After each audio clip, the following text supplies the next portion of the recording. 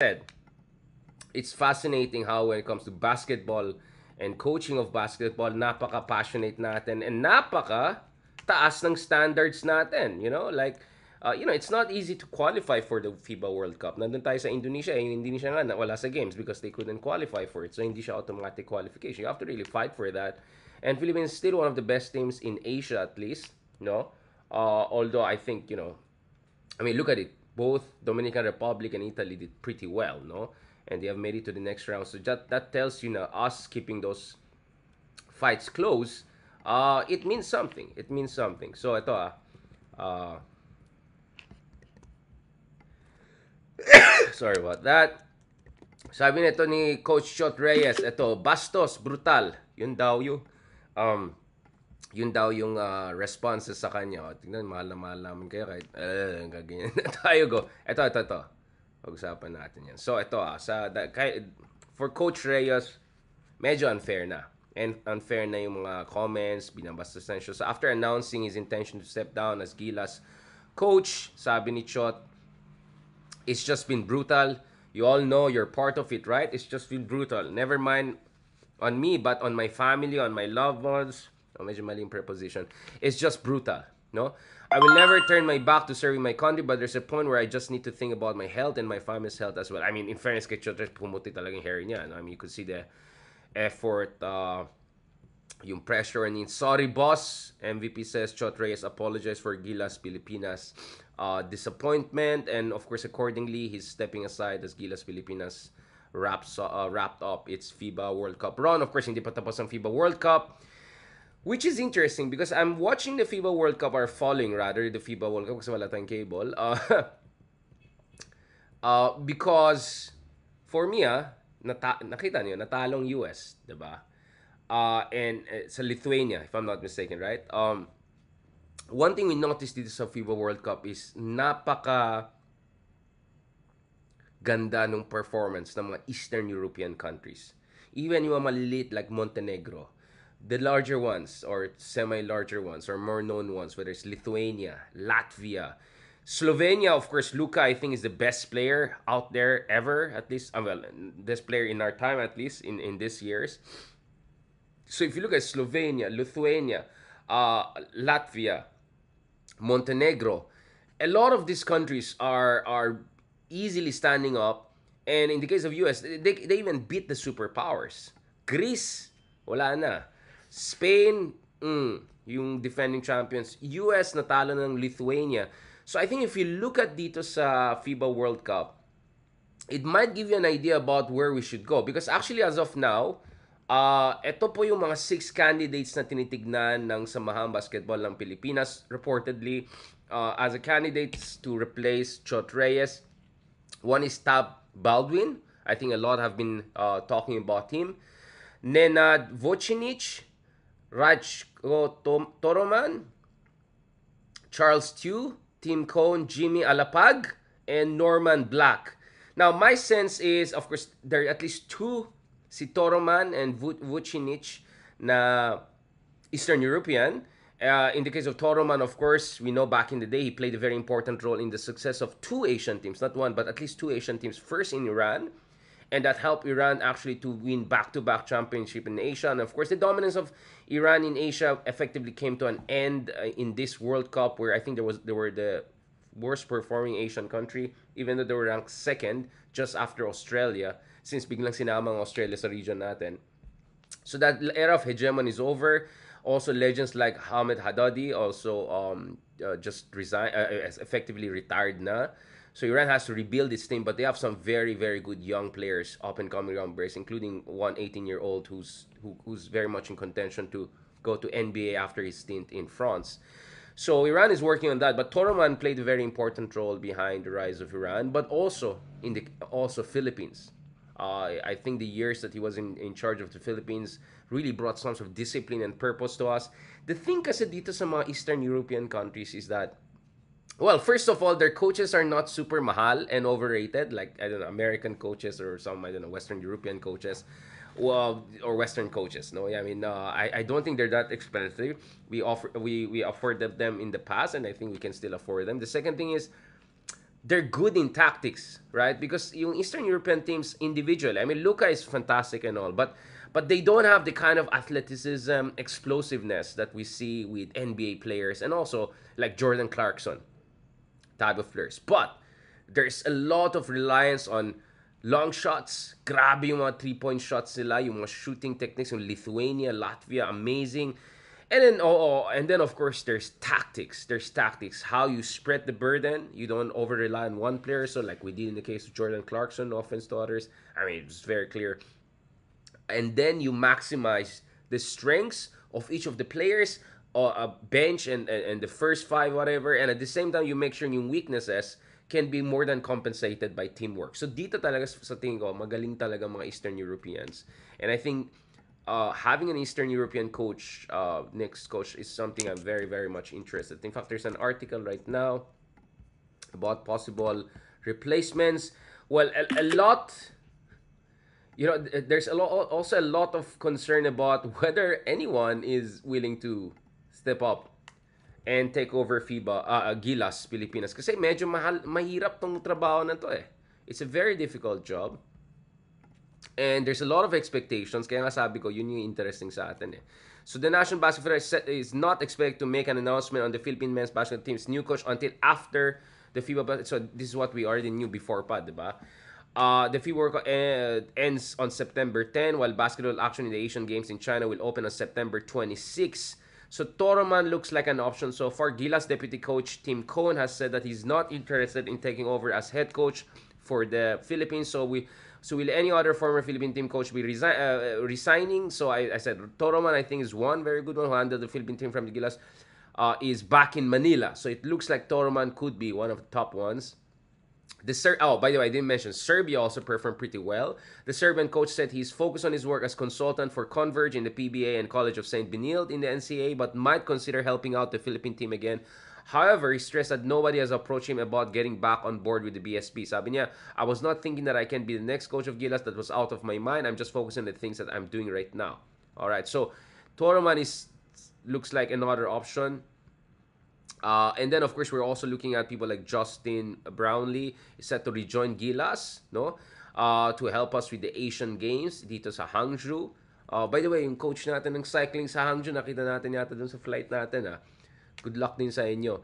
Yeah, so let's see. So it looks like, I mean, personally, if not Toroman, someone of his caliber, someone with kind of an Eastern European background, I think would be perfect for the Philippines because we already have that athleticism, explosiveness that we see in teams like America or Australia or even Argentina at some point, and Dominican Republic. But what we really work on, what we need is tactics, techniques, and I think really Eastern Europeans are superpower in that. I mean, I won't be surprised that this year may isang mananalo dito Eastern European, or at least dun sa semifinals, we might see multiple Eastern European countries there, post-Soviet bloc, whatever, however you want to put them. So again, Tab Baldwin, Vocinic, Toroman, Charles Chu, Tim Cohn, Jimmy Alapag, Norman Black. Ito yung mga kinoconsider nila. Pero ako, for me, to be honest, sana yung main coach natin yung coach ng Heat, di ba?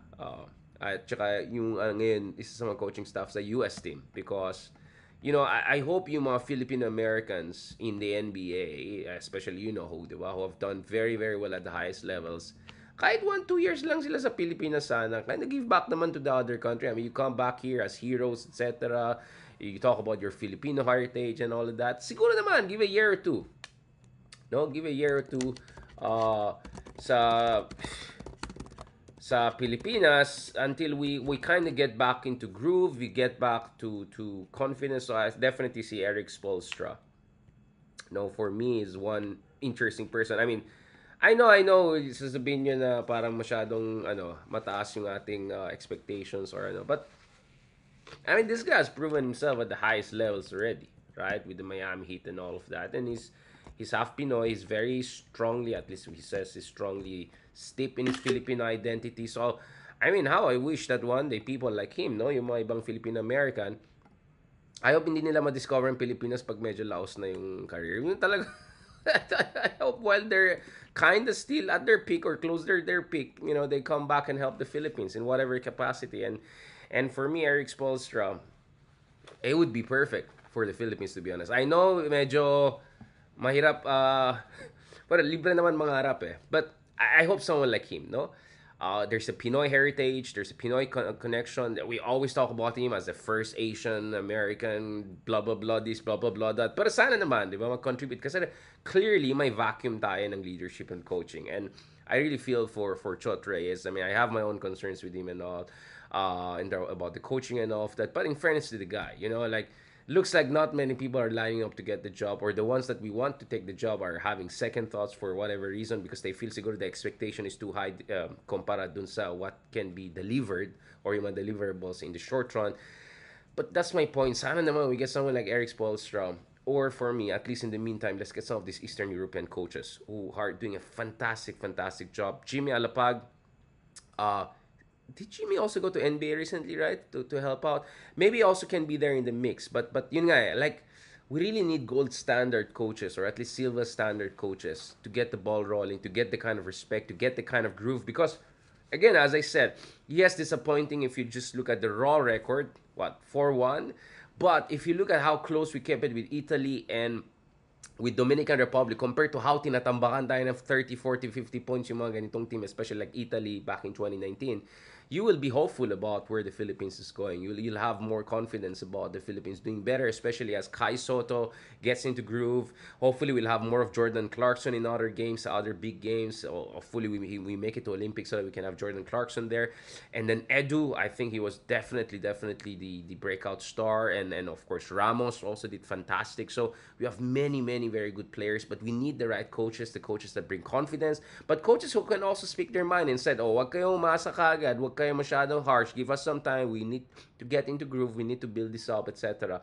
And yun nga yung sinasabi ko siguro medyo masyadong expectation natin sa coaches natin as of this time, we're too passionate about it, in the same way na ang baba ng expectation mo natin pagdating sa mga political leaders natin. So, sana magkakaroon ng balance. Sana we're a little bit more demanding in terms of the kind of leaders we elect into office, especially at the highest levels. At the same time, perhaps a little bit of realism, but at the same time, it doesn't hurt if we try to get people like Eric Spoelstra, etc., down the road to come to the Philippines. I think if we do well, let's say let's get a good coach, whether it's Jimmy Alapag or we get some great Eastern European coach, we make it to the highest level, win a nation championship, make a win or two in the Olympics and some of this big game, maybe then we can get the attention of Eric Spoelstra. He's still very young, and I think he'll still be around for quite some time, God willing.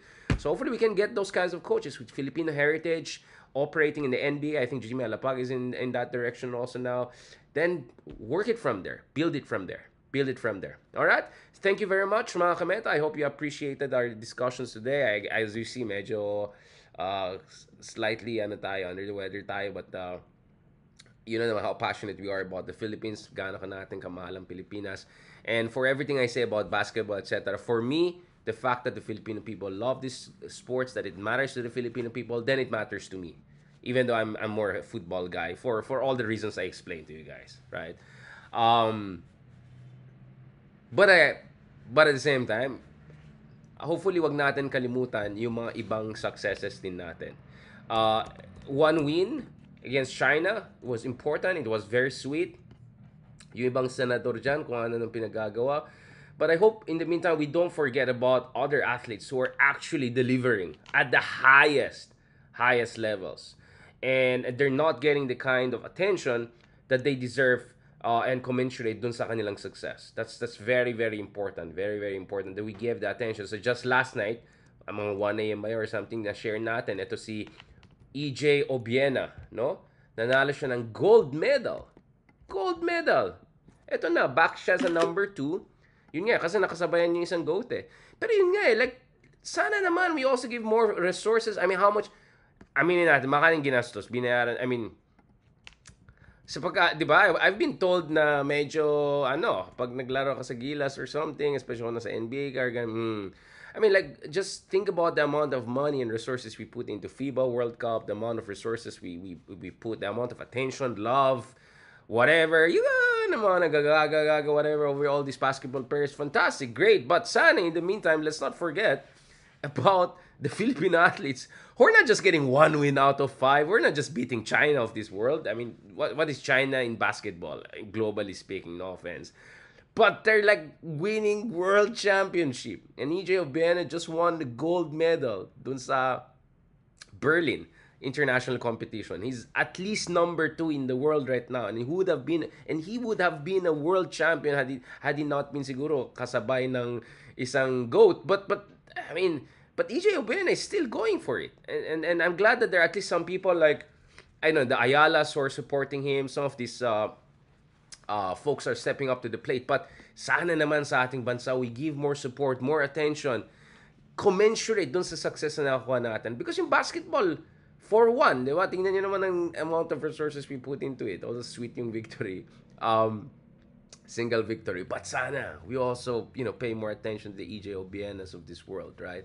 And EJ Obiena actually is the lucky one because he still got some level of scrutiny. He has good social media presence. Nakapansin natin dyan. But I know there's so many na magaling. Softball, baseball, weightlifting, at least medyo on the map na tayo. Up and coming boxers. Football natin, at least, no choice. Like, we had to pay attention. Like, first World Cup pa lang, may panalo na kaagad, di ba? Like, so you can see the ROI is very high on these sports. And it just, hopefully, just become more invested in the sports and more appreciative of the sports. And who knows, the Philippines could be a much more well-rounded, globally competitive sporting nation. Way more than we are today. On that note, thank you very much and God bless.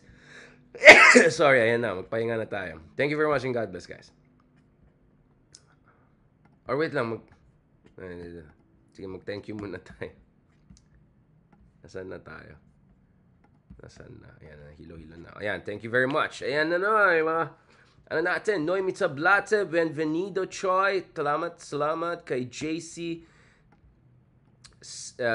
Cisneros, yan. Kay Ma'am Jocelyn Lumbere, as always, thank you very much. Kay Madrigal Heya, kay Riz Annie, kay Ma'am Edna Lonan, thank you very much. Cook Jihan, yeah, marami nagmamahal sa atin. Mira Minalov, thank you so much. Yes, don't worry, magpapahinga na tayo. Arthur Cortezano, yan. Thank you very much and God bless. Thank you very much also dito sa kabila. Sa YouTube for everyone joining us. Kay Kenneth Colminar, kay John Miranda, kay Ma'am Victoria, kay Luz, kay DLC. Thank you very much. God bless and guys, talk to you soon.